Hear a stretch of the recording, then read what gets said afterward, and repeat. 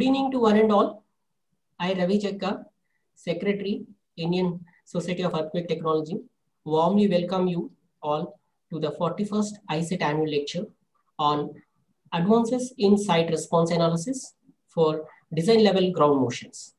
To be delivered by Professor Rathje, Janet S.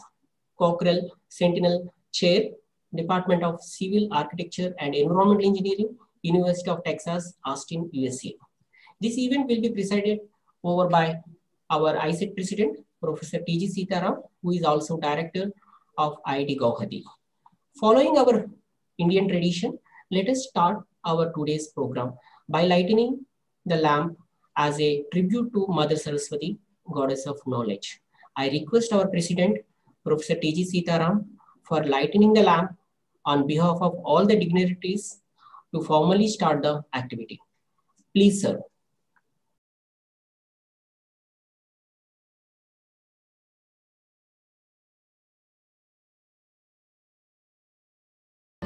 कल्याणं आरोग्यं धनसम्पदः शुभं कुरुत्वं कल्याणं आरोग्यं धनसम्पदः शत्रुबुद्धि विनाशाय दीपज्योतिर्नमोस्तुते दीपज्योतिर्नमोस्तुते शुभं कुरुत्वं कल्याणं आरोग्यं धनसम्पदः. Now I request our President, Professor T.G. Sitaram, for his opening remarks. Please. Namaste. Good evening, good morning, good afternoon to all of you, because I understand that there are a lot of people from all across the world. Honorable Professor Rathje, today's distinguished speaker of 41st Indian Society for Earthquake Technology annual lecture, Professor B.K. Maheshwari, Vice President, ISET, Professor Ravi Jekka, Secretary, Indian Society for Earthquake Technology, and distinguished executive committee members, fellows, members of Indian Society for Earthquake Technology, students, ladies and gentlemen. It gives me a great pleasure to welcome all of you to this 41st ISET annual lecture. It's my proud privilege and duty as President of Indian Society for Earthquake Technology to welcome you all to this 41st ISET annual lecture. I cordially welcome today's speaker, Professor Rathje, Janet S. Cockrell, Centennial Chair, Department of Civil Architectural and Environmental Engineering, University of Texas, Austin, USA. Madam, thank you very much. It gives me an immense pleasure to all welcome ISET Executive Committee members, fellows and members of the ISET, other invited guests and students to this ISET annual lecture presentation. As you may be aware, the Indian Society for Earthquake Technology holds an annual lecture along with the annual general meeting every year, which is delivered by an eminent engineer or a scientist in the field of earthquake technology. This lecture will be printed in one of the forthcoming issues of the Journal of Earthquake Technology, published by Indian Society for Earthquake Technology. The previous one was delivered by Professor S.K. Thakkar, former Professor, Department of Earthquake Engineering, IIT Roorkee.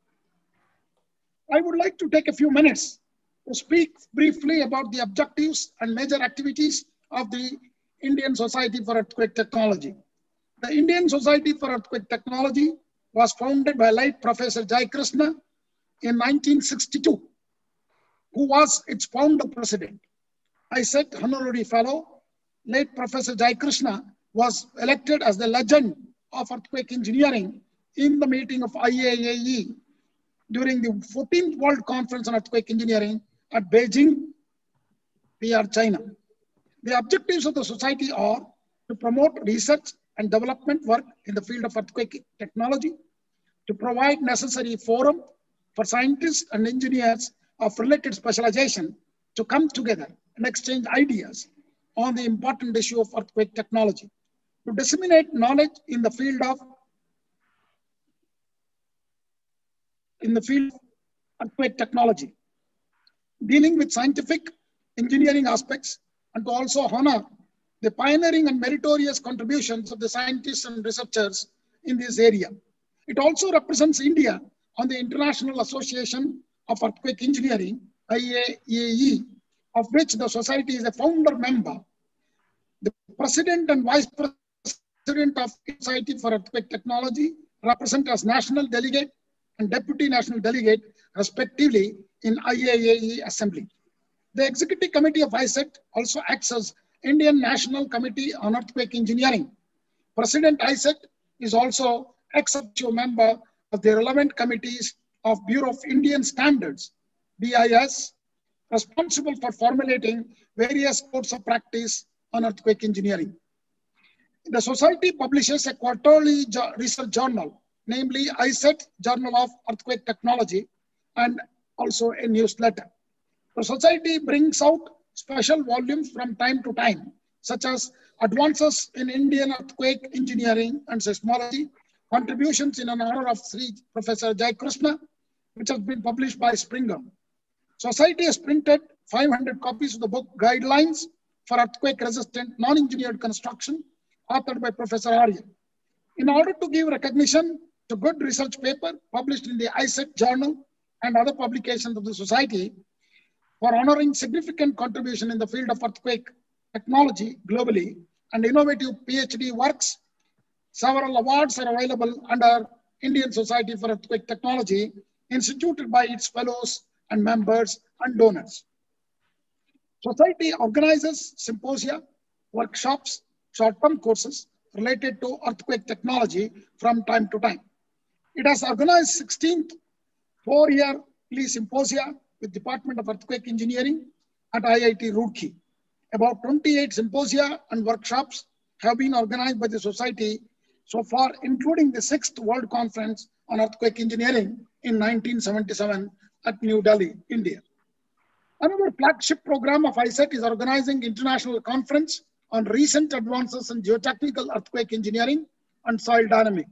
It is nicknamed as ICRAG.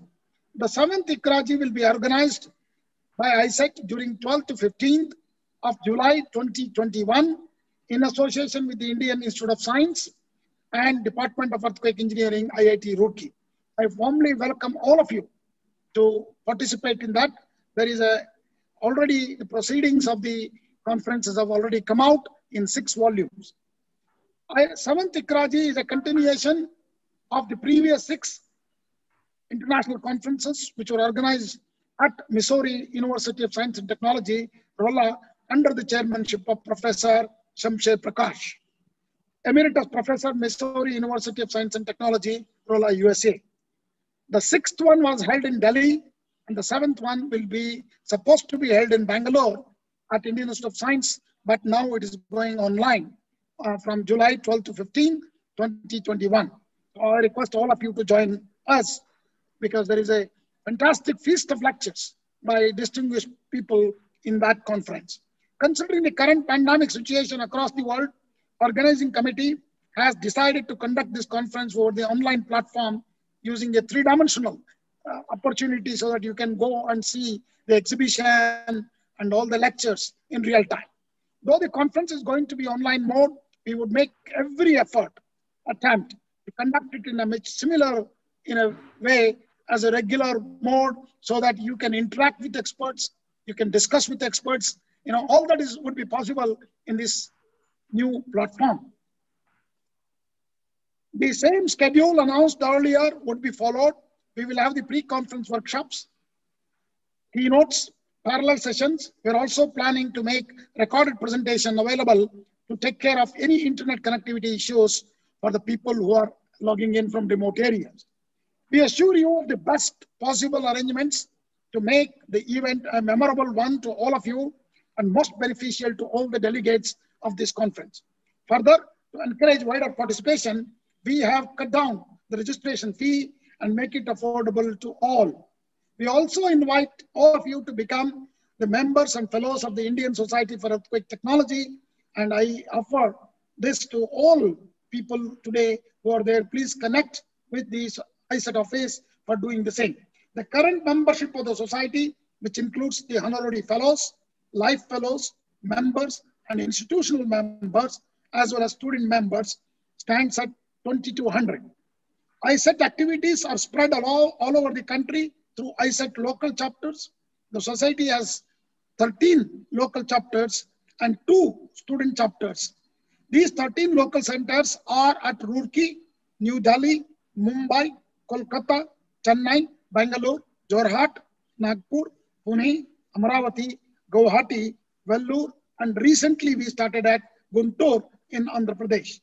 Guntur chapter has been inaugurated actually last week. The society has 2 student chapters, one at CBIT Hyderabad and the other at Vellore. More such centers are planned at some other places in the years to come. All those engineers, scientists interested in earthquake technology who are not the member of the society, I invite them again to join the society as members. So ladies and gentlemen, I once again welcome all of you to this annual lecture, which is 41st in the series. I thank all of you for kind attention. Namaskar, Jai Hind. Thank you, Professor P.G. Sitaram, for introducing about ISET and its activities to all the delegates. Now, I request Professor B.K. Maheshwari, Vice President ISET, for introducing today's speaker, Professor Alan Rathje. Please. Yeah. Thank you, Professor Jakka. I think I'm audible. Thank you. Yes, sir. So I welcome Professor Rathje for this annual lecture. And it is my proud privilege to introduce her for this ISET annual lecture. Dr. Alan M. Rathje is the Janet S. Cockrell Centennial Chair in Engineering in the Department of Civil, Architectural and Environmental Engineering at the University of Texas at Austin, USA. She is a Senior Research Scientist at the UT Bureau of Economic Geology. Dr. Rathje has secured both PhD and Master MS from Department of Civil Engineering at University of California at Berkeley. She has expertise in the areas of seismic site response analysis, seismic slope stability, field reconnaissance after earthquakes, remote sensing, and liquefaction evaluation. So many areas of geotechnical earthquake engineering. Professor Rathje's research has been funded by the US Geological Survey, the US Nuclear Regulatory Commission, the US National Science Foundation, the state of Texas, and the UN Development Program. She is the principal investigator for the Design SAF Cyber Infrastructure Project of the NSF-funded Natural Hazards Engineering Research Infrastructure. Dr. Rathje is a founding member and current steering committee member of the Geotechnical Extreme Event Reconnaissance Association, and she was a member of the board of directors of the Earthquake Engineering and Research Institute, that is EERI, from 2010 to 2013. Professor Rathje has been honored with various research awards, including the 2018 William Joyner Lecture Award from the Seismological Society of America and the Earthquake Engineering Research Institute, and the 2010 Hoover Research Prize from the American Society of Civil Engineers. She was elected as a fellow of the ASCE in 2016. With this brief introduction, I invite Professor Rathje to deliver this year annual lecture, that is 41st annual lecture, entitled as Advances in Site Response Analysis for Design Level Ground Motions. And certainly this is proud privilege that so much eminent speaker have delivering today's annual lecture. And I'm sure that this lecture is going to be much beneficial to all who are attending this lecture. So my request to all of you to stay back, and it will enhance our knowledge and you know that for research also. Thank you very much. And with that, I invite Professor Rathje. Thank you. Yeah, thank you, Professor. Before I hand over the floor to Professor Rathje, I would like to make a small announcement to the attendees. After the lecture, there will be a short discussion session. So attendees are requested to post their questions and in Q&A. option, which is available at the bottom of your Zoom screen. With this note, I am handovering the floor to Professor Ellen Rathje. Professor Ellen Rathje, please. Wonderful, thank you so much. Let me just get situated here. Yeah. Great. Well, first of all, let me express my gratitude for the invitation to give this lecture today. It's unfortunate that we can't all be together in the same room, but I know very soon in the next year, I'm sure we will all be able to get together.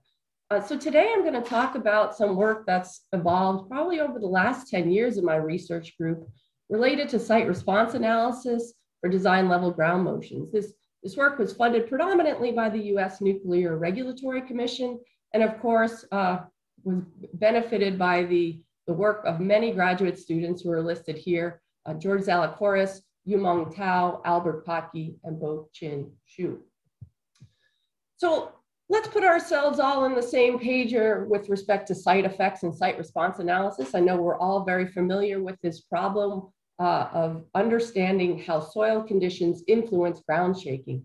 If we look at the earthquake process, we of course have the fault rupture, which generates waves that will travel to the ground surface, and that path to the ground surface influences the intensity, the frequency content, and the duration of earthquake shaking. So we can look at the source effects, the long path effects as the waves travel through the earth.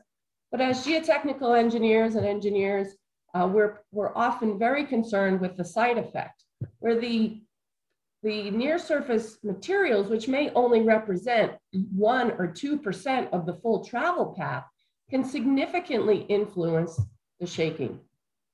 And of course, the classic example is from the 1985 Mexico City earthquake, where 2 ground motion stations were situated relatively close to one another, still several hundred kilometers away from the earthquake source. But the SCT station was on a soft soil site. The UNAM station was a rock station, and you can see the time series, how different the intensity, the frequency content, and duration are. And if we looked at the response spectra of these 2 motions, there's significant amplification on the order of 10 times at some frequencies. This just shows how important it is to understand how the local soil conditions affect ground shaking. Now, of course, we need to predict these effects a priori for design, and that's where one-dimensional site response analysis comes into play. And while we have a 3-dimensional system that we are trying to analyze, often we do make a one-dimensional approximation where we say we are going to model this near surface system as just a vertical layering of soil layers. So here in these assumptions that we employ, we say that all layer boundaries are horizontal, they extend infinitely, and that the soil response is predominantly vertically propagating, horizontally polarized SH waves. Yes, it is a simplifying assumption, but it makes it a much more tractable problem for analysis. When we do this once we've decided we're going to go with this 1D approach, we need to look at what's needed to perform the analysis. And so we generally have to develop a soil model, which involves defining the shear wave velocity, the damping, and the unit weight, and how it varies with depth to some level of bedrock.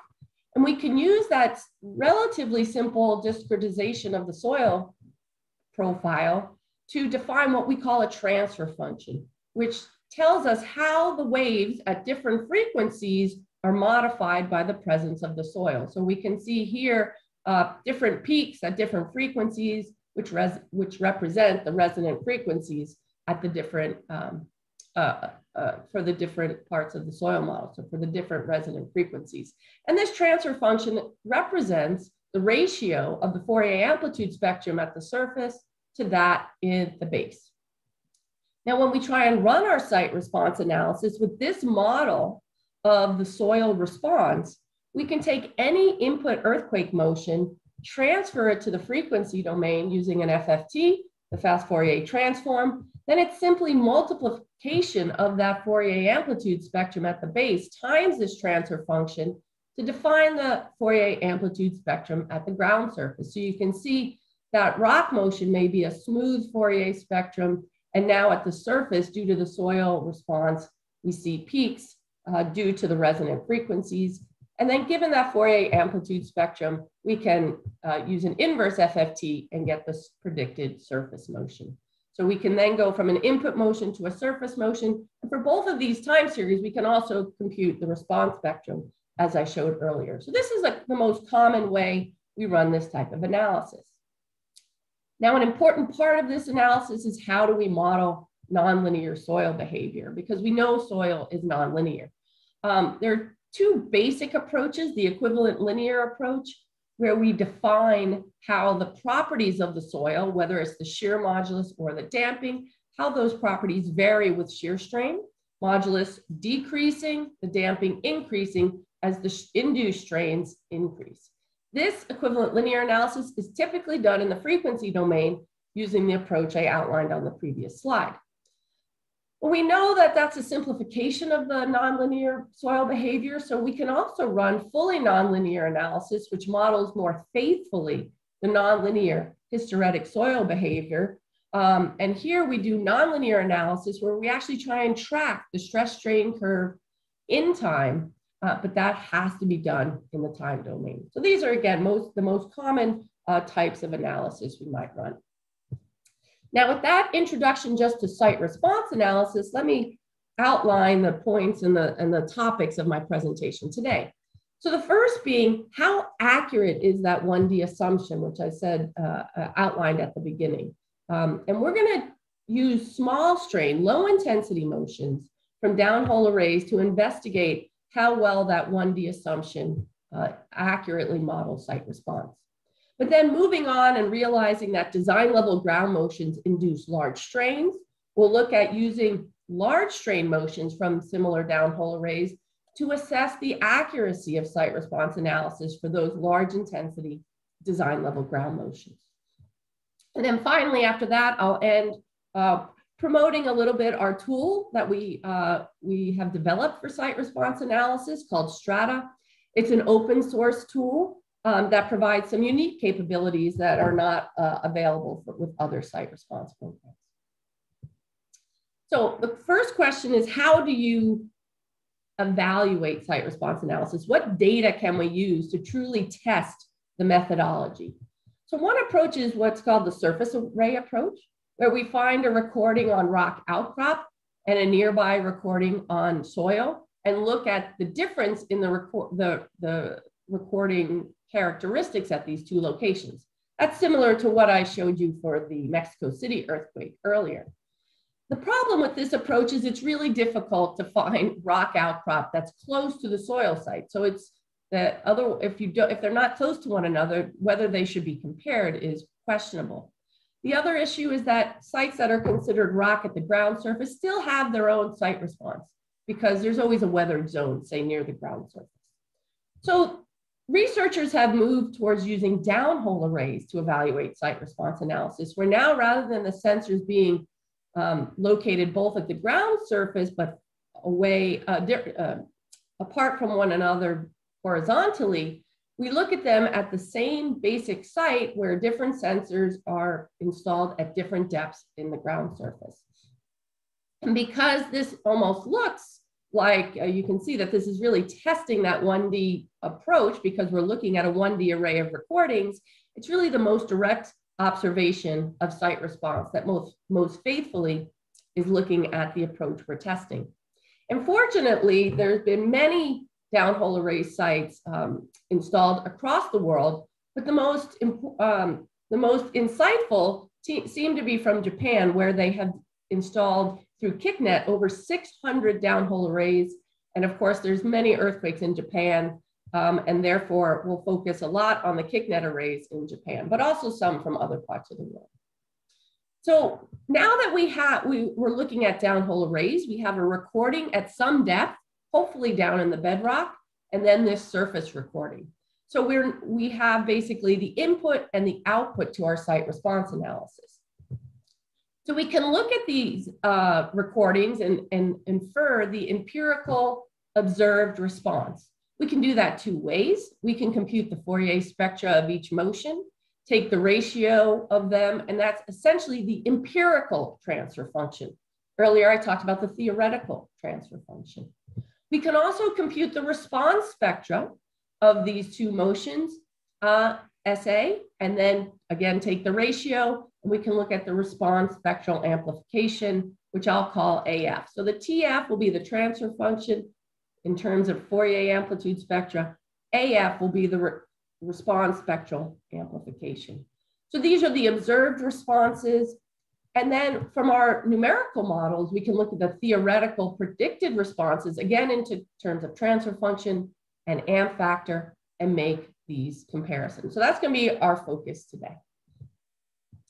So let's start first talking about the small strain analyses, where we look at evaluating the 1D assumption. So we're going to look at these 6 downhole arrays, some from Japan, Greece, some from California. And here's the shear wave velocity profiles down to the depth of the base sensor. So you can see there's quite a variety of site characteristics here. Depths between 100 and 200 meters. We see small velocities at the ground surface, high velocities 2,000 to 3,000 meters per second at depth. Sometimes we reach the rock velocities at shallow depth, sometimes it's deeper depth. So these are good sites to test our analyses. So let me focus first. I'm going to focus actually on this Treasure Island site, very famous site in Northern California, which is a soft site underlain by relatively hard rock. So let's first look at evaluating the site response in terms of the transfer function as well as the amp factor. So the empirical data from the recordings are shown by the dashed lines. The gray just represents the range from many recordings. And then the theoretical transfer function using the small strain damping is shown in black. And you can see for the transfer function, we've got some very good agreement for the first 3, 4, 5 modes of amplification. And if we look at response spectrum space, we see a similar excellent agreement. So this site you can see is very well modeled by 1D response analysis, which is very encouraging. However, when an engineer in practice needs to do a site response analysis, that site is not a downhole array. You can't assess whether the site will be modeled well by 1D analysis simply by looking at data from your site. So the question is, how can we confirm, say, a resonant frequency? How come at a site that's not a downhole array? We can't, if the site is not a downhole array, we can't do such a detailed assessment, but we can at least confirm that the frequencies are coincident with our numerical model and our field site. One way to do that is to use a horizontal to vertical spectral ratio. So if we make recordings, these could be earthquake recordings, but they could also simply be noise recordings with a 3-component seismometer. We can measure that noise over time, take the Fourier spectra, and then take the horizontal components, divide it by the vertical components. And for this site, what you'll see is that there'll be peaks. Certainly there can be a strong peak at the first natural frequency, and then also at perhaps even some higher modes. And the beauty here is that the peak of the HVSR coincides generally with the first mode frequency of the site. And the fact that we can measure this from noise as part of the site characterization really adds a lot of value to any of the shear wave velocity measurements you may be making. So for instance, if we look at recordings at Treasure Island and do the HVSR, of course, this never looks as clean as it does in theory, but what's shown here in black is the average of several recordings, and we can see that there is a prominent peak here at about 0.8 hertz. There's a little bit of variation, but if we take that frequency and then superimpose it on the transfer function, we can see this coincidence of that frequency. So we took this approach and did the same thing for other sites that I showed you earlier. And you can see that the HVSR is shown in the bottom, the transfer functions are shown at the surface, and you can see here the frequencies are aligning very well with the first mode frequencies. So we analyzed actually in this study 31 sites, And 24 of the sites analyzed showed consistency between the transfer function that was observed, the transfer function that was predicted by our numerical model, and the frequency from the HVSR. And that's 77% of the sites. So that's pretty encouraging to see that 77% of our sites were well modeled by 1D analysis. But of course, that wasn't always the case. And so here are two examples where on the left-hand side, we see a site that has a peak, but when we superimpose it up here, we see that it does not match our theoretical transfer function, and it doesn't even match, there isn't too much consistency with the empirical transfer function. Here in this site, another KickNet site in Japan, there's no peak in the HVSR. So focus here on the solid line. And so obviously there's nothing to compare over here. And this site, again, had a significant difference between the theoretical transfer function and the empirical transfer function. And 7 of our 31 sites showed this type of behavior, where there was inconsistency between the peaks in the observed and predicted transfer function and also the HVSR. So if we think about what were the characteristics of the sites that seemed to be modeled well by 1D analysis, those sites all had a clear HVSR peak that was consistent with the theoretical transfer function from the VS profile.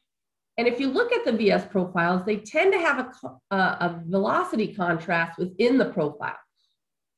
And so this leads to that good 1D response that's well identified in the HVSR and in our numerical model. And a summary of this work is from our 2019 paper in Soil Dynamics and Earthquake Engineering. The sites that were not modeled well by 1D analysis, as I indicated, they either had inconsistent HVSR peak or no peak. It was unclear whether this was because the VS profiles we had were inaccurate. Maybe there are some basin effects we're not modeling. Maybe there are topographic effects we're not modeling. So maybe there are 2 or 3D effects that are not being captured. And so the main conclusion of this work was that measuring this HVSR is an important component of our seismic site characterization to further verify our VS profiles and also assess whether the sites can be modeled well by 1D analysis. So let's move on to looking at large strain site response analysis with high intensity motions. So this study, we used downhole array data, and we wanted to analyze and evaluate different types of site response analysis. So the 2 I already spoke about, the equivalent linear analysis and the nonlinear analysis. So those are pretty commonly known in geotechnical earthquake engineering circles. But I'm also going to mention a couple of excuse me, other approaches that have been proposed to address some of the shortcomings of these type of analysis. And that is the equivalent linear analysis with frequency dependent properties. And then something new that we've been proposing is equivalent linear analysis, where we then use a seismological parameter kappa to scale and improve the high frequency site response. So I'm going to introduce a little bit on these 2 approaches. And then we will compare things, not in terms of transfer function. Now we're going to move to looking at response spectral amplification. And of course, we'll start with understanding low intensity as well then as large intensity motions and how well we capture them. I will note for the analyses that we've run up here, we used our program Strata, which does equivalent linear analysis. And then we used the deep soil program from the University of Illinois to look at nonlinear analysis. So let's talk just a bit more in detail about the different approaches to modeling site response. So we know that the soil has nonlinear hysteretic behavior. If we look at a low strain shaking, where we'll have a relatively stiff response, where our hysteresis loop is relatively small. At those strains, we'll have large values of stiffness, low values of damping. As we go to larger cycles of motion, we're going to see that loop is going to bend over. It's going to get fatter, and therefore the modulus, as indicated by the secant stiffness, is going to go down. and the damping will go up as related to the area of that loop. Now, nonlinear analysis in the time domain will attempt to track this hysteresis over time within the earthquake motion. Equivalent linear analysis, as the name implies, we're looking for an equivalent linear system that models the nonlinear response. And so that requires some iterations where we assume some properties, compute the strains. Based on those strains, we realize we used the wrong properties. So we use those properties and we iterate until we end up with properties that are compatible with the strains induced in the system. Now, when we look at these analyses, and in particular large intensity motions, we see that there is this potential issue of overdamping of high frequencies or short periods when large strains are induced. So here's just a plot from a paper by Kaklamanos et al. In 2015. So the observed recorded response spectrum in log-log space is shown in black. And you can see in red the equivalent linear prediction, in gray the nonlinear prediction. And you can see at periods below about a half second, we're under predicting the response spectrum. So we may be doing good at long periods, but at shorter periods, we seem to be overdamping. So our PGA is too low, our spectral accelerations in those frequencies are too low. Now, one approach that has been proposed to solve this problem is to use frequency-dependent properties in our equivalent linear analysis. So let me explain what the conceptual framework is behind this idea. The idea is that high frequencies in an earthquake motion represent shear stress reversals that are stiffer and have less damping than, say, the larger strain, lower frequency parts of the motion. So this figure comes from Asamaki and Kalsel, where you see a strain time history, a low frequency strain time history superimposed with a higher frequency cycles. And if we look at the stress strain response for nonlinear analysis, you can see the low frequencies associated with large strains are much softer than these high frequency cycles that are superimposed. So this implies that the higher frequencies should not be given those same equivalent linear properties, which would be assigned based on this strain level. So Asamaki and Kalsel proposed this concept where we can convert the frequency dependence of the shear strains into a frequency dependence of the properties, and we do that by using the nonlinear material curves. I want to clearly state that this does not mean that the material properties are frequency dependent. We're simply saying that the shear strains are frequency dependent, and therefore the properties must be frequency dependent as well. Excuse me. So if we have a shear strain time history, we can plot the Fourier amplitude of the shear strain. And you can see here at high frequencies, the strain can be much smaller, and this is a log scale, so they can be orders of magnitude smaller. And then if at each frequency, we come in with the appropriate shear strain and pull off the G over G max or damping, we actually then see at high frequencies where the strains are low, so the strains are low, we'll get large G and small damping. And at low frequencies where the strains are high, we'll get large damping and small modulus. And this can all still be done in an equivalent linear framework. So that's one concept to do to fix the high frequency overdamping. Another approach, which is much newer and requires some knowledge of seismology. So let me give you just a little primer here on this seismological parameter kappa. This is the high frequency spectral decay parameter, and it represents how quickly the Fourier amplitude spectrum decays at high frequencies. And as seismological considerations have shown that the Fourier amplitude spectrum at high frequencies is proportional to cap E to the minus pi kappa F. So this kappa controls how quickly this exponential decay occurs. And that means if I plot the Fourier spectrum in a very unique way, log scale on the vertical axis, linear scale on the x-axis, the slope of this curve is going to be represented by kappa. So we're looking again at the log linear decay of the Fourier amplitude spectrum at high frequencies. We don't commonly plot Fourier spectra this way, but you'll see it's very useful to be able to see this linear decay represented by this exponential function.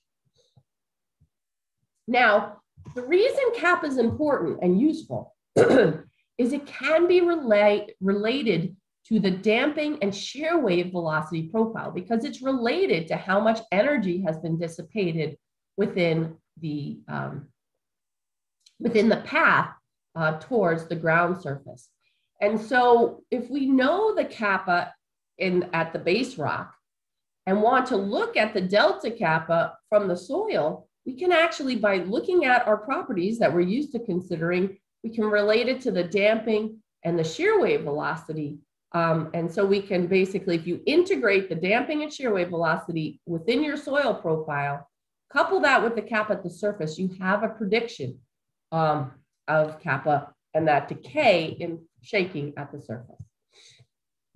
So key takeaways about kappa: it controls the high frequency spectral shape or decay of the earthquake motion.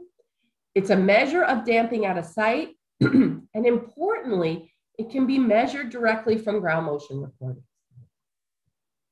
So with this preamble, let's look at some site response analyses and evaluate them as a relative to different levels of shaking. So we looked at about 11 different downhole array sites from around the world. And I'm going to first just look at this one site from Japan. So this just shows the shear wave velocity profiles and the damping profiles we used in these analyses. And this work was summarized in our 2015 ASCE Journal of Geotechnical Engineering paper. So let's first focus at looking at response spectral amplification as a function of period. And first you can say, well, let's look at low intensity motions. We should do well here. So the gray lines represent all the recordings. The red is the average of the observations. Equivalent linear is the solid line. Nonlinear is the dotted line. And the EQLFD with frequency dependent properties is dashed. And you can see there's a really good match. Not perfect, but very good match. All three, because the site is linear. So as expected, all three analyses are very similar. But what happens when we get to much higher intensity shaking? So where the base intensity is, say, 0.2 G. You can see now the recordings are again shown in red. There's a lot fewer recordings, so there aren't as many gray lines. But you can see the equivalent linear and nonlinear analyses are much lower than the predictions. And again, similar to the previous example I showed, starting at about a half a second and below. The EQLFD seems to be doing it better at shorter periods because remember, EQLFD is using lower damping and higher stiffness at the higher frequencies or short periods, but it's not doing as well there in the middle period range. Of course, this is one site and just a couple of motions. We want to be able to aggregate data across many sites, and we're going to do that by computing residuals with respect to the amplification. So this is simply the difference in the observed versus calculated in log space. So it's going to be the natural log of the observed over calculated. Importantly, remember that positive values mean under prediction. That means the observed is bigger than the calculated. I am always going to show positive residuals as red. Red being we want to avoid that because that would mean we're unconservative. Negative residuals represent over prediction because the calculated is bigger than the observed. So what I did here, just to make sure everyone's on the same page, I took these data and then just converted it into residuals. And you can see, for instance, At longer periods where things are pretty close, we can see that the residuals are close to 0. At the middle periods where there is an under prediction, our residuals are positive. And then there's a little bit of over prediction there at high frequencies, and you can see there's the negative residuals. Okay, so just keep that in mind, that the residuals are going to be different at different periods. So again, this just compared to what I showed you earlier. Here's the small strain data. But now if we look at the large strain, the high intensity, we've got the large positive residuals for nonlinear and equivalent linear. And then in fact, some negative residuals, a little bit of over prediction at large intensities from EQL-FD. Now, of course, if we're trying to compare things on different sites and different strains, the intensity of shaking and the strains induced are going to be different for each site. So rather than using PGA as an indicator of intensity, we looked at things in terms of strain because it's a better indicator of residuals across the sites. And so we looked at across all 11 sites, the mean residual for low strains, less than about 1/100%, moderate strains from 100th to 1/10%, and then strains greater than 1/10%. And again, you can see, yes, there's some variations here, but we're generally trending and varying around 0 for strains less than 1/10%. But above 1/10%, all of a sudden, again, at periods less than about 0.4 to 0.5 seconds, we're seeing a significant under prediction.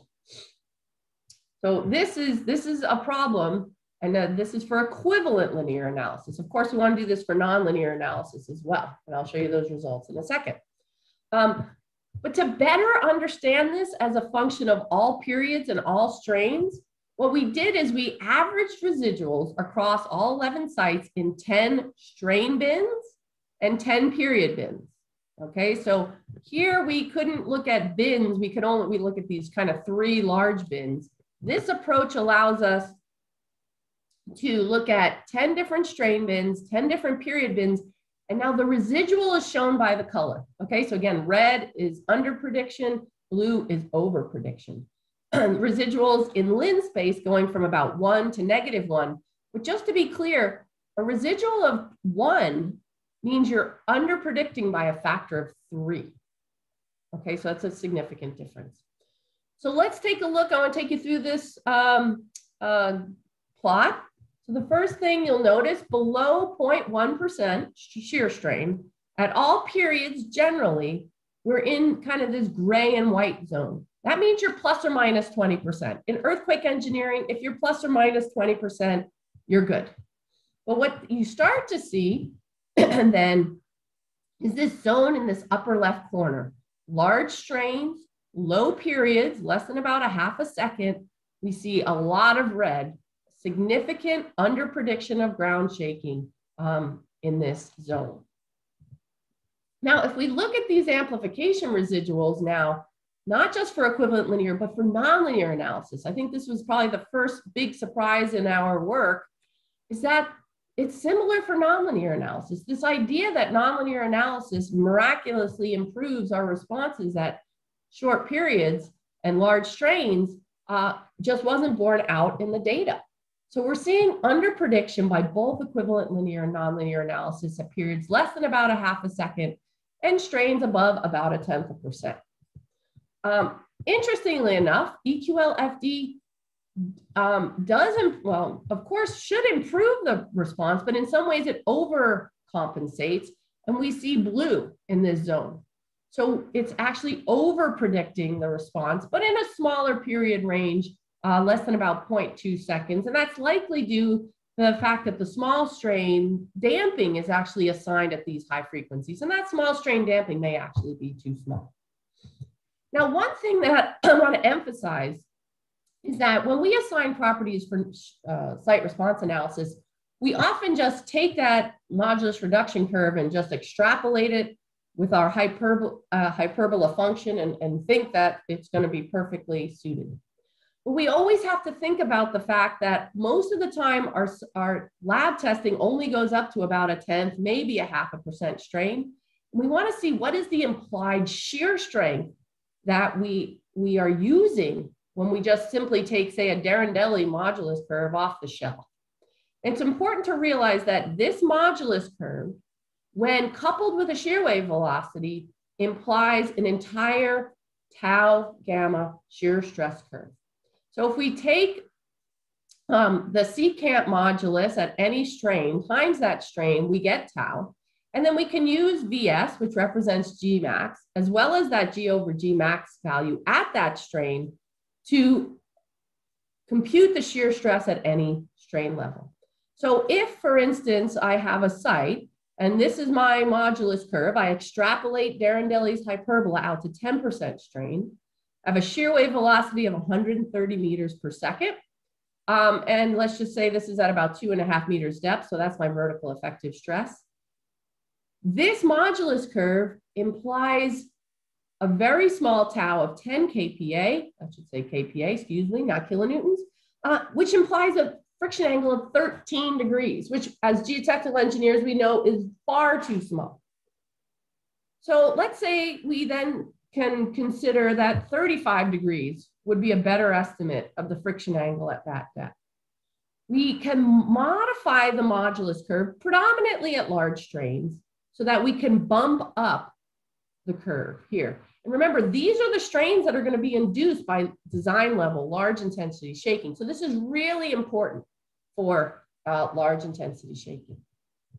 And so what we did for our analyses, those analyses previously, we took the modulus curves and we took those generic curves and we strength corrected them. What's amazing is that it doesn't take much change in G over G max space to change the shear stress by a factor of 2, 3, or 4.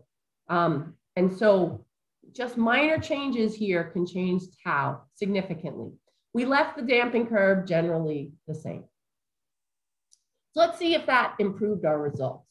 So this was the original data I just showed you previously. Again, strain, period. We're focusing on this red in the upper left-hand side of the curve. When we ran the same analyses with strength-corrected nonlinear properties, the first thing you notice is the maximum strain across the same motions is significantly reduced. So here for equivalent linear, before we were getting about 5% strain, now it's closer to 1%. Similar with nonlinear analysis. And even the EQLFD, the induced strains were reduced because the stiffness at large strains was increased. But importantly, we still see red in the common region. So this black area is kind of a common region that are in both the original and strength corrected analyses. We still see red. The red's not as dark red, so that means the residuals are not quite as large, but we're still seeing this under prediction for EQL and nonlinear analysis. The EQLFD, relatively unchanged. So although strength correction is important, it still doesn't solve the problem completely. So looking at these analyses, you can see after about 0.5% of strain, the red is really severe. And so you're getting severe under prediction that we have to consider inaccurate. Why is this happening? And why is it happening in nonlinear as well as equivalent linear? It's really a base isolation effect. If you think about a 1D analysis and this hyperbola, the stress strain curve that we're modeling, at some point, when you start to mobilize the strength, the shaking cannot continue to go through to the ground surface. And my student simply looked at taking the same motion and increasing the intensity and then plotting what's the PGA at the ground surface. So in the beginning, obviously, as the PGA of the base goes up, the PGA at the surface goes up. That's a little different for nonlinear and equivalent linear analyses. But what you start to see is at some level of shaking, when the strength is mobilized, you cannot get any more PGA to the ground surface. You could hit this with 10G, you're not going to get more than this value of PGA at the ground surface. The issue is the real site is not an infinite 1D system. But when you assume an infinite 1D system, it basically base isolates. In the field, it's not going to base isolate because there's material over here that may be stiffer and the waves can get around. So this is not realistic and not supported by the field data. So observations here from this part of the study is that equivalent linear and nonlinear analyses underpredict motions at strains greater than about 0.1%, periods less than about 0.5 a second. The strength correction is important. It improves the results, but does not fully remove the bias, and that underprediction can be as much as 50%. EQLFD seems to overcompensate, that overprediction and overpredicts the motions at short periods, and that overprediction may be as much as 25%. What should you do at these larger strains? I indicate that equivalent linear or nonlinear analysis should not be used when the strains are greater than 0.5%. Now, when this study was presented and we published it in 2015, I would have said the equivalent linear frequency dependent method was preferred. But since that time, we've started to look at this kappa parameter and seeing whether it can help. So moving on, let's talk just a little bit about kappa. And first of all, understanding what does our equivalent linear analysis say about how kappa changes as the intensity of shaking increases. So what we did is we took our site response analysis, equivalent linear site response analysis for a hypothetical site. We ran low intensity motions and high intensity motions, and then we looked at the slope of the Fourier amplitude spectrum in kappa to see how things change. Now, I mentioned earlier, kappa is related to damping. So kappa should increase with strain due to larger damping. So here's the surface Fourier spectrum. Remember, I mentioned log linear. The slope represents kappa. So if we look at low intensity shaking where the PGA is only 0.04 G, we measure this slope, the kappa is about 0.043 seconds. When we ran a high intensity motion with 0.8 G, we get a kappa of 0.15 seconds. And so if we plot that kappa versus strain, you see this increase, and we're only up at about 1% strain at this point. But you're seeing an increase in kappa of a factor of 3.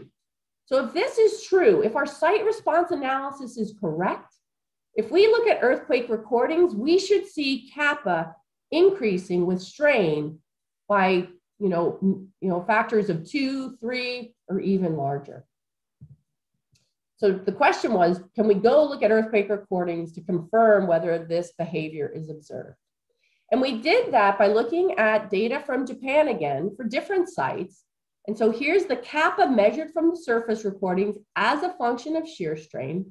These are the small strain recordings. These are the large strain recordings, so 1/10 to 1%.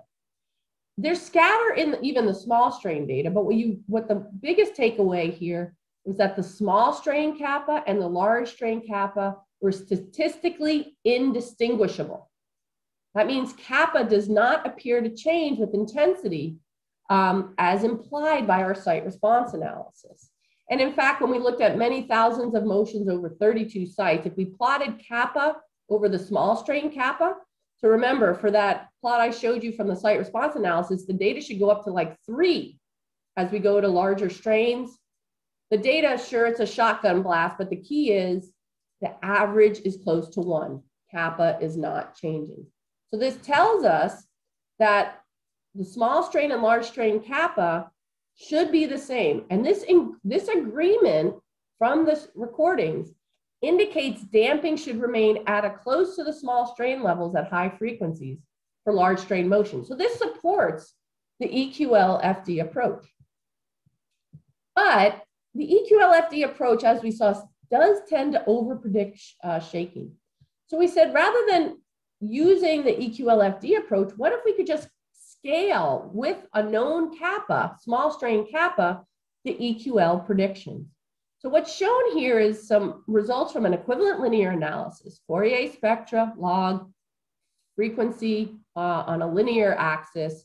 And you can see here's the equivalent linear Fourier spectra at the surface, and it's got a relatively large kappa of 0.11. The recording for this site, this is a downhole array, shows a much smaller kappa, about half that value, a little bit less than, more than half that value. So what if we took the equivalent linear prediction? If we know the target kappa, we can simply scale it with that exponential function I talked about previously, and that we can apply this scale factor to the Fourier spectra from equivalent linear analysis to shift it up. So it's a frequency dependent scale factor. So this is what we call kappa scaling towards a small strain kappa target. And in a recent paper, we outlined different ways that you could come up with that target kappa. So if we apply that frequency dependent scale factor, you can see the kappa scaled equivalent linear analysis as this thin black line much better agrees with the recording, which is shown in the empirical thicker black line. And in fact, very quickly, these are response spectra in frequency space. The equivalent linear analysis without kappa scaling, again, underestimating. Again, I'm showing you some frequencies, so these response spectra are going to be flipped compared to the ones I showed previously. So under predicting the recording, the kappa scaled is much closer, and the EQLFD is also shown here, and it's actually over predicting. So again, similar to what I'd shown previously.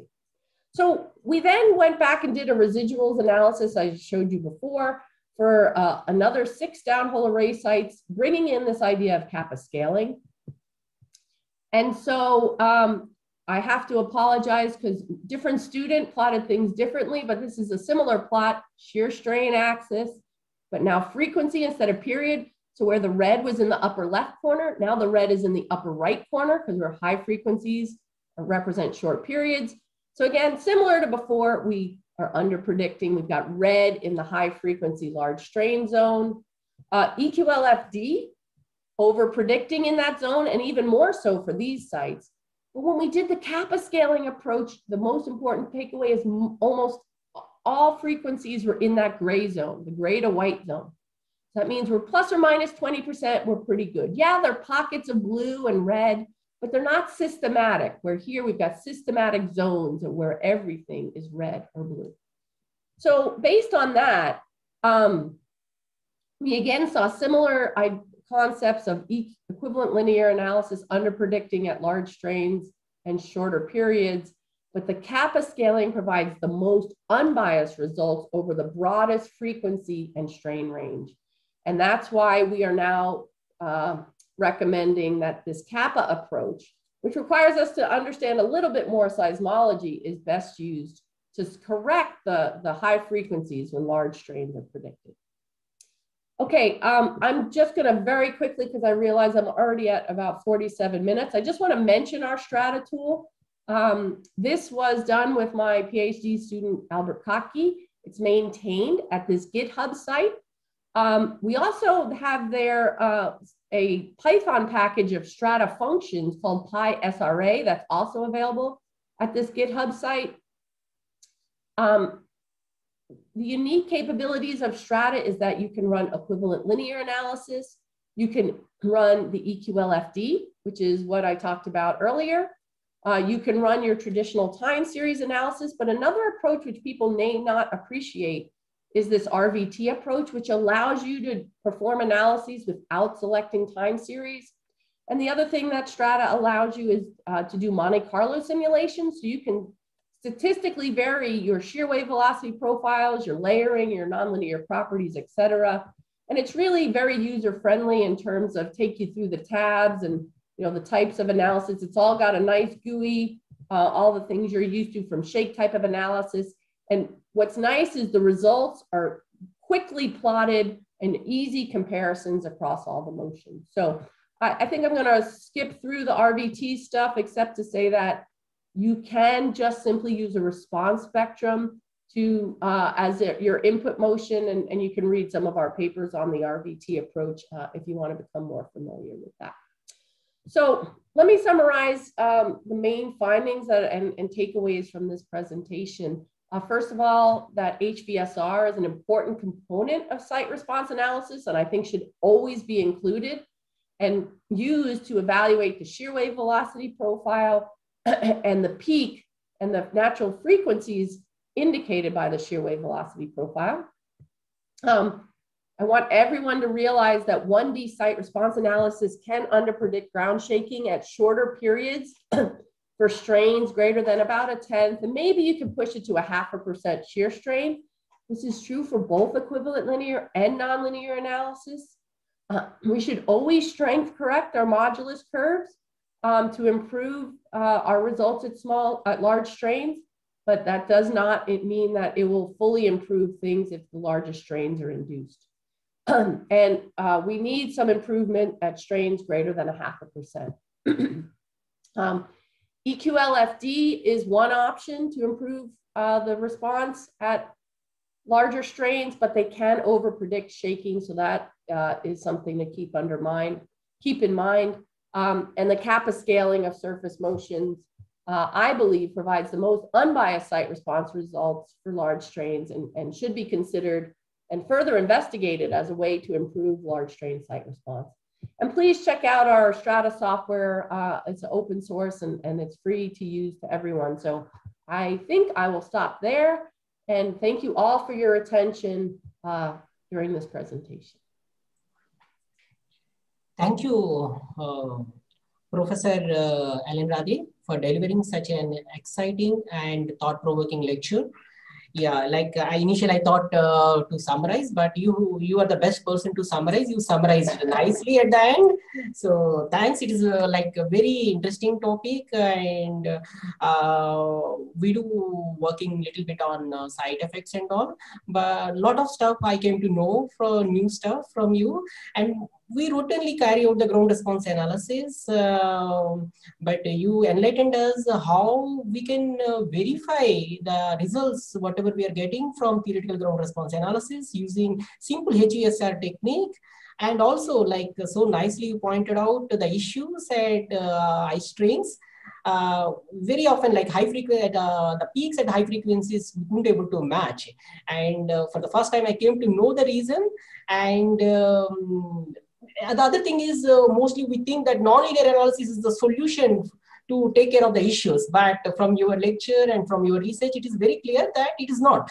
So even nonlinear analysis cannot be able to predict well, like until unless we take care of all the issues. And nicely you told us how we can use the equivalent linear analysis with kappa correction and other things to better match our results. So it is so nice.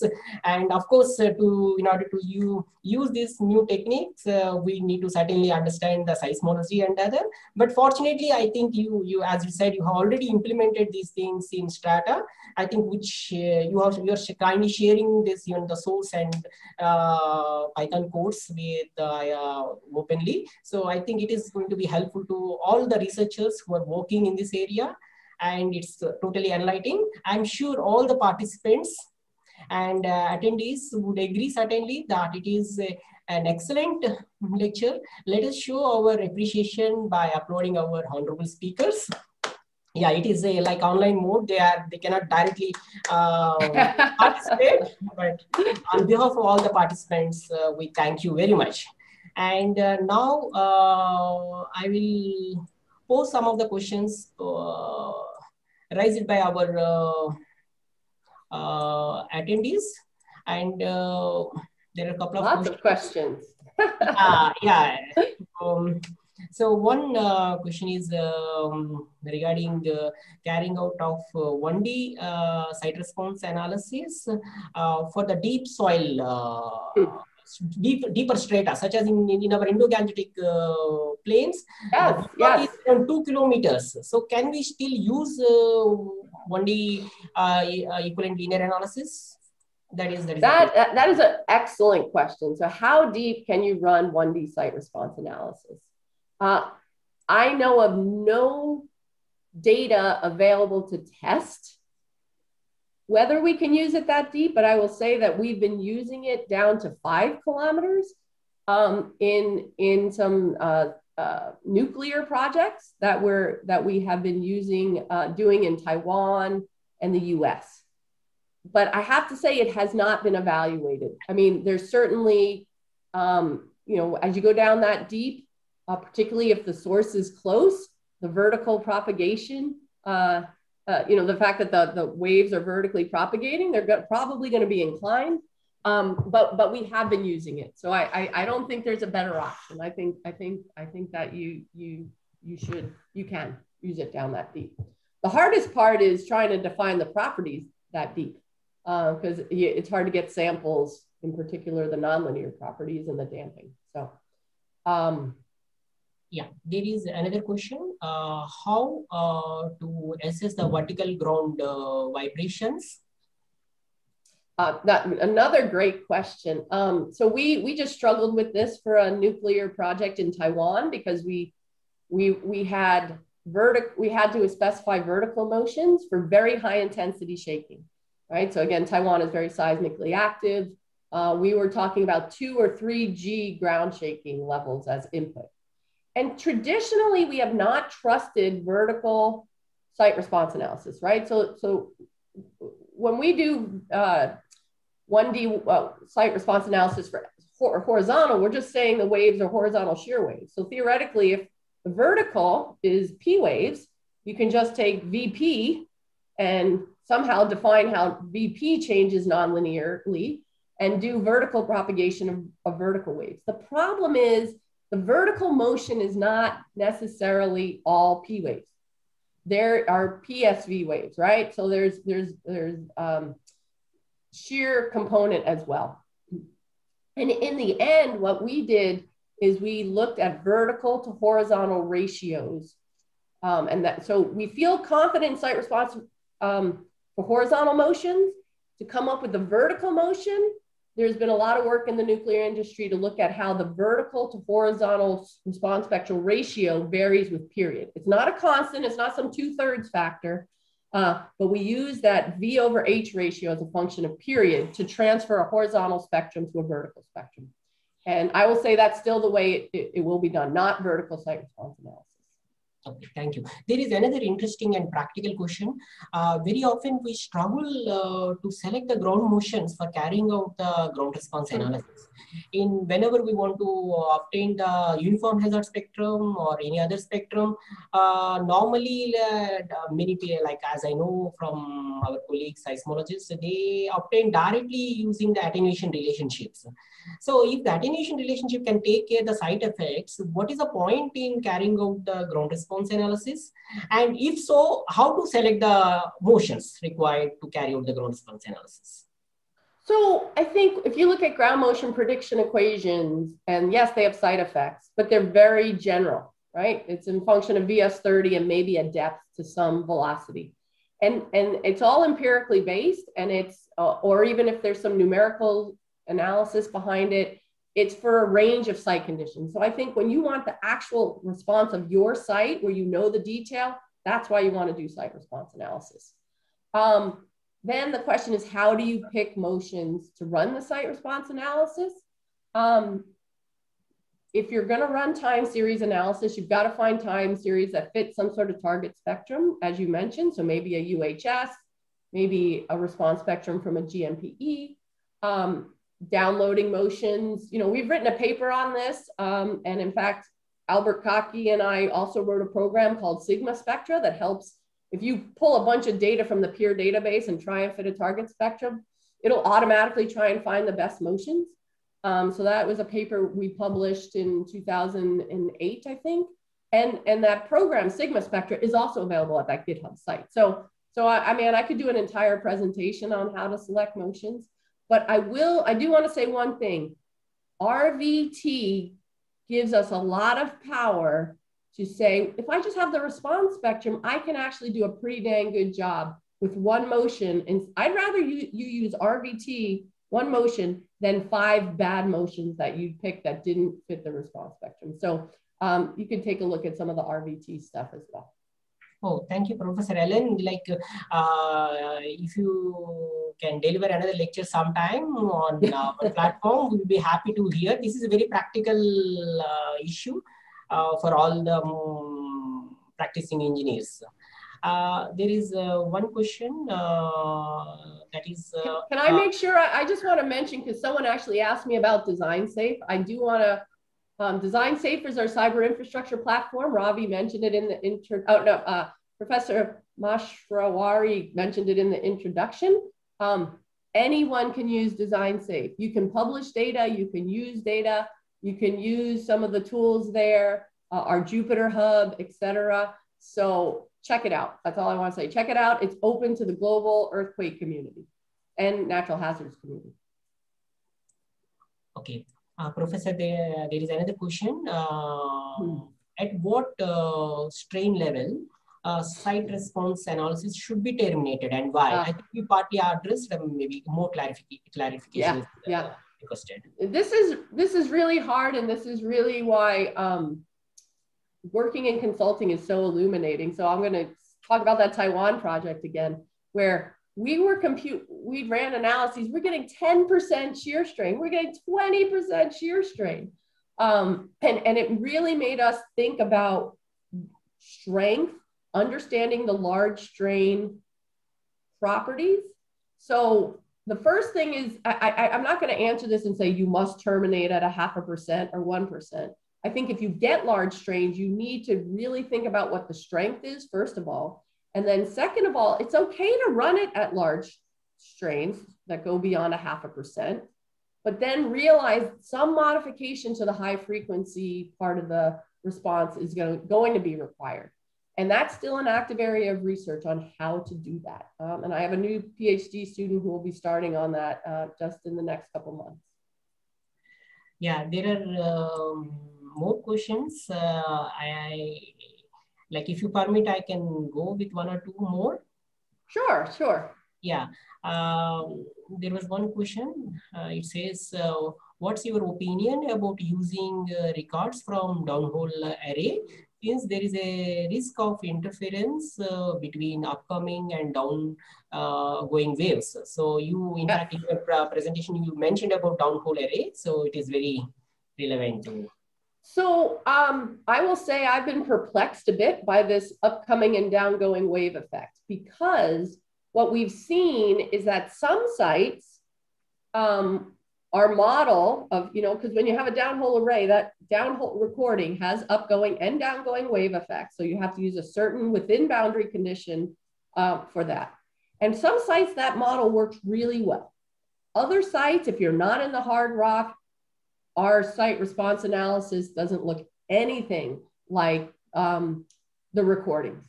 And so if I'm doing a research investigation and I can say, okay, yeah, I can use some judgment on how to model that upcoming and downgoing wave. But if you're doing a site response analysis for practice, you have no idea about what you should do, because you don't have their surface recording to evaluate whether the downgoing wave is truly there. So I would not recommend using downhole array recordings for site response analyses for practice. I would only use surface recordings. Yeah. Another question in slide 18, you said that spectral acceleration was used. My question is that should we use spectral displacement instead of acceleration? Because that low frequency reflects displacement characteristics than acceleration. So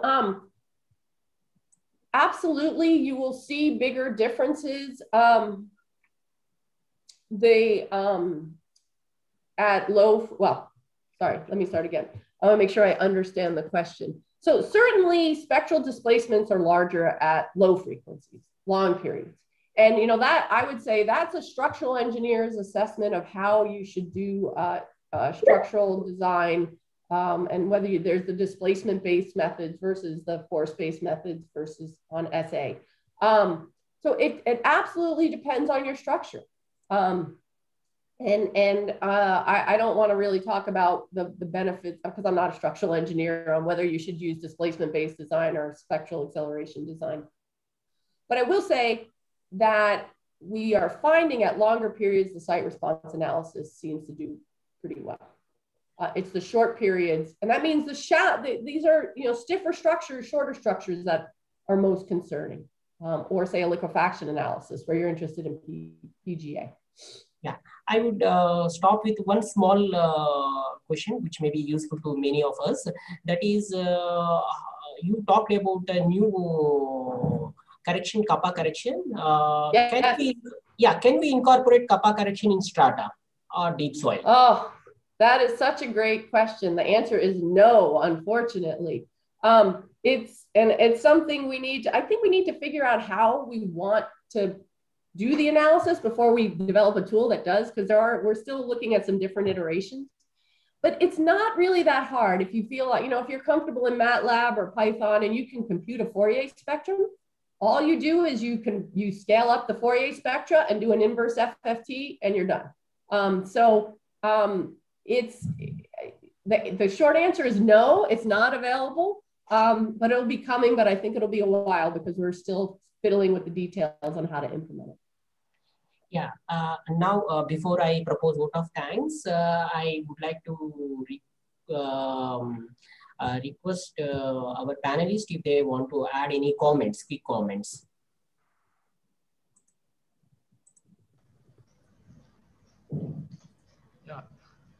Thank you, Professor Jacka. Yeah, this was really very interesting lectures. Though we have studied ground response analysis, mostly, that's from Kramer and other, some papers. But the insight which Professor Rathje has put up for related to many issues, whether nonlinearity or whether effect of frequencies or then kappa effect, so many things are there. So really it is interesting. And I don't know whether you can check with the speaker if this copy of the, this can be put up this, this presentation on our website, or that could be, that is prerogative of the speaker. So you can check with that. So that could be very useful. And not only that, I think this was the first online lecture of ISET annual lecture.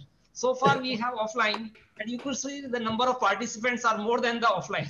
So that is very interesting, and many people could connect. Thank you very much, Professor Rathje. Thank you. Thank you. Yeah. Thank you, Professor Ellen Rathje. It was a fantastic lecture. I really enjoyed. I have only one very general question. The topography effects are intimately connected with the soil profile. So particularly for structures which are running kilometers, for example, pipelines or dams, how do you really do the site response analysis, okay, without really considering these topographical effects? So what is the reality, whether you would recommend to go to 2D, 3D, or there is some way of handling topography? Thank you. That is a great question. And it's one where I have to acknowledge that our profession has just we dance around it because it's such a hard problem. You can do a 2D analysis, you can do a 3D analysis. The models are there, the computational resources are there, but they don't seem to agree well with either field data or experimental data. The simulations don't match well. And so there's a lot more work that needs to be done in that area. And for that, because we don't feel confident in the simulations, we typically ignore it or put some sort of empirical aggravation factor. But there's a lot more work that needs to be done in that area, I think. Thank you. Yeah. Thank you, Professor Ellen Rathje and others. Now it's time to propose a vote of thanks. On behalf of ISET, it's my pleasure and duty to propose vote of thanks. We are honored this evening by the presence of Professor Ellen Rathje as chief guest and 41st ISET annual speaker. We are thankful to you for kindly accepting our invitation and readily agreeing to deliver the lecture today. We fully appreciate you for sparing your valuable time and sharing your rich research experience with all of us. Thank you, Professor Ellen Rathje. My sincere thanks to Professor T.G. Sitaram, President ISET and Director IIT Guwahati for his constant guidance and support in various affairs of ISET during the year. Even in organizing today's annual lecture, he has guided us in every stage in spite of his busy schedule. Thank you, sir. I extend thanks to Professor B.K. Maheshwari, Vice President ISET, and all the members of ISET Executive Committee for their continuous support, guidance, and suggestions. Thank you one and all. I am also thankful to ISET staff, Mr. Pawan, Mr. Pramod, and my research scholar, Mr. Saikat Kuli, for helping me in organizing this event. We have recorded this event at the cloud, as well as we streamed online.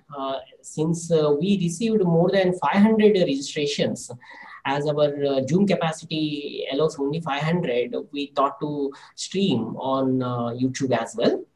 That is available if our respected speaker allows us, then we will try to post it over our website or maybe on the ISET YouTube channel.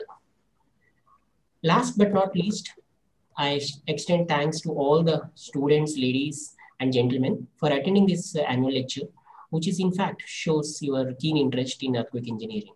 I request all of you to become members of ISET to actively take part in various other activities of the society. ISET organizes several activities from time to time. ISET would be organizing 7th International Conference on Recent Advances in Geotechnical Earthquake Engineering and Soil Dynamics, popularly known as 7 ICRASI, during 12 to 15 July 2021. Professor T.G. Sitaram has already given the background about this conference. It would be now organized on online. I wanted to just state here one point that more than 30 eminent speakers from outside India and another 30 plus speakers from India would be delivering keynotes, state-of-art presentations, and special lectures. It would be a really wonderful opportunity to all of us to listen to them.